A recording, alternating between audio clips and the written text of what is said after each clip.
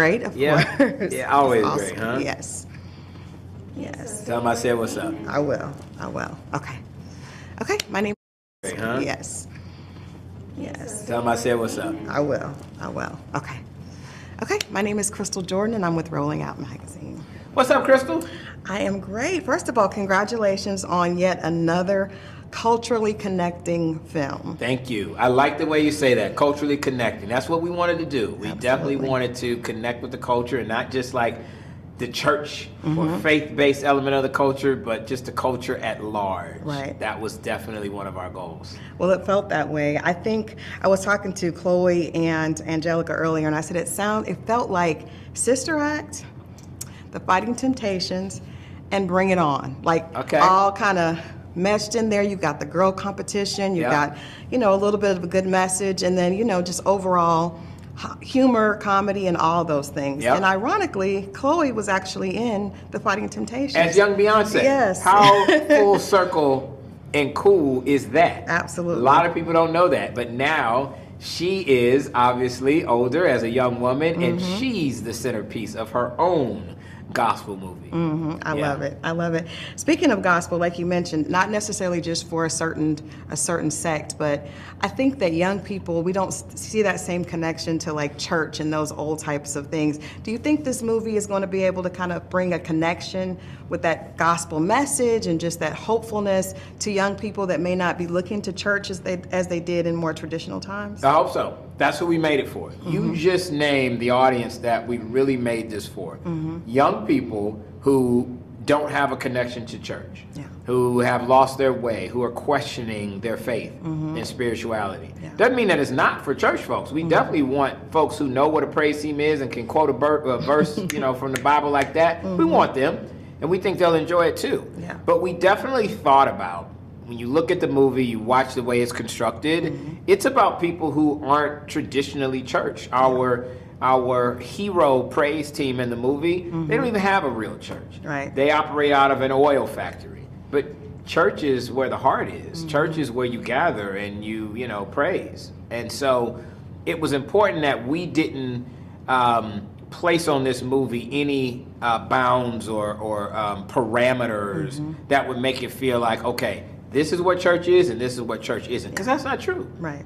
Church is whatever you make it. And church is not just about a building or a man or a woman. It's about faith. It's about your connection with the higher power. That's what we were trying to get across in this movie. Yeah, I love that. And especially releasing it during Easter, a great way to kind of get that message at a very No needed mistake time. there. Very intentional. I love that. Now, this is a musical comedy. Yeah. And I said to myself, there must not be anything Will Packer will not attempt to do. There is no genre that you will not, basically set out and conquer. Was this a challenge for you at all? They're all a challenge. Okay. Every last movie is a challenge. They're all very, very hard to make, and I am very grateful to be able to tell stories. I definitely am fearless when it comes to taking on genres and certain subject matters. I wanted this to be another opportunity for me to tell a story that hopefully connected with an audience, but in a different way. Okay. I wanted you to see this and come in for the amazing music and the fun and the funny stars that we've got in it. But then I wanted you to really see that underneath we were telling a story that a lot of people could relate to, especially right now. Tough times all around the world. Polarized times. We're in a lot of people have had moments where they've questioned their own faith, especially over the last few years.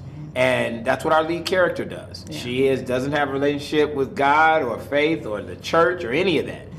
But by the end of the movie, she's realized that it was within her all along. Yeah.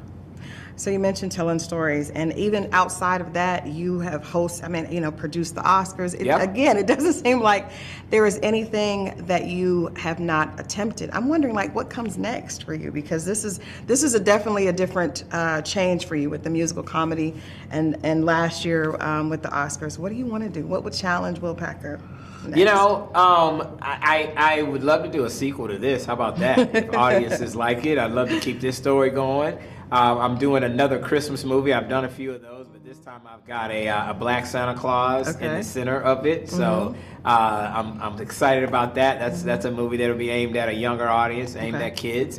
But I want to just keep telling stories. I think that when you talk about culturally relevant and significant stories, we don't have enough of them. I've been very blessed and very fortunate to be able to tell some that resonate with folks, and hopefully this is no exception. Yeah, well, you have a cast that includes funny guys like Drewski and Country Wayne, and then all the way up to, a starlet, Chloe, and then so many people in between. What do you think that key is for that chemistry, getting that cast that actually gels, but yet, like I said, still connects with what's going on in culture? Yeah, that's a good question. You got to have the right people. Yeah. You got to have people that that all do something different, but do their thing well. Nice. And that is casting and who you select, and it's also your director and the way that she utilizes each of them, and Tina Gordon does an amazing job in this film.